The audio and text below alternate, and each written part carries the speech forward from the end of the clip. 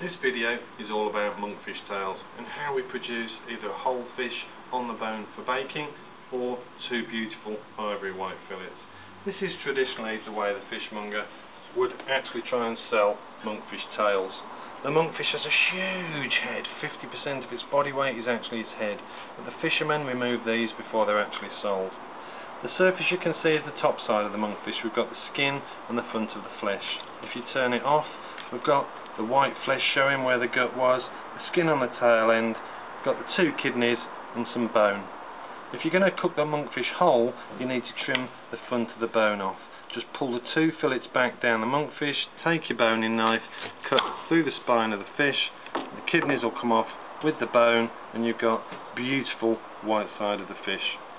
The first thing we need to do is skin the monkfish tail. What we're going to do is lift the skin at the front of the fish, take hold of it with our hand, slide your fingers and thumbs inside the monkfish skin, hold the monkfish and just pull the skin backwards and it will come straight off the tail of the monkfish. Then we're going to show you how to trim it up if you're going to bake it whole on the bone. You just need to trim round the side of the fish, removing a little bit of flesh, just refreshing the nice white fish along the sides. Then you need to take your scissors and you need to trim the monkfish, so you'll trim the tail and you'll trim the fins off the bottom and off the top. And there's your whole monkfish ready to be cooked. But you also need to remove the silver skin, and the way that you do that is just take hold of it at the tail end and you just pull the silver skin away from the monkfish all the way down the fish on both sides and just trim it off with your scissors and it'd be beautiful to eat. We're now going to show you how to fillet the monkfish. Lie the monkfish in front of you with the head end towards you and the tail end away from you. Take your filleting knife. Now, monkfish is a member of the cartilaginous fish family, so it only has one spine straight along the middle with no rib cage and no pin bones, totally boneless fillets. We're going to insert the knife along the one side of the spine and just guide it forward. Open the fish so you can see the spine on the other side of the fillet, push the knife forward and pull it along the spine. And what we've done is we've cut out that beautiful, simple V-shaped bone.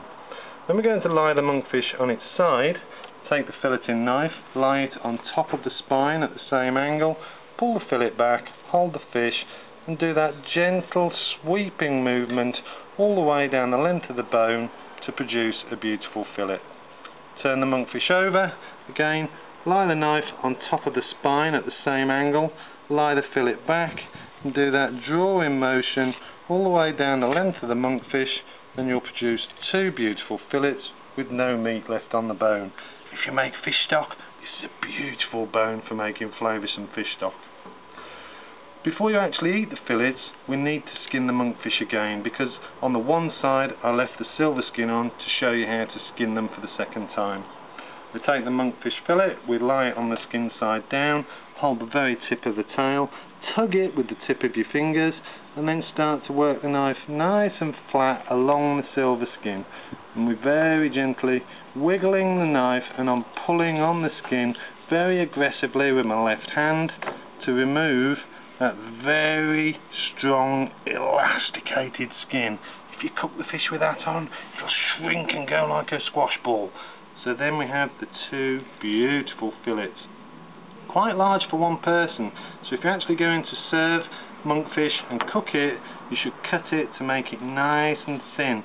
Cut the monkfish on an angle so you get beautiful thin pieces of fillet. Nice shaped, nice presentation. So you can have a whole single fillet or you can have fillet pieces, and that's the easiest way to prepare a monkfish.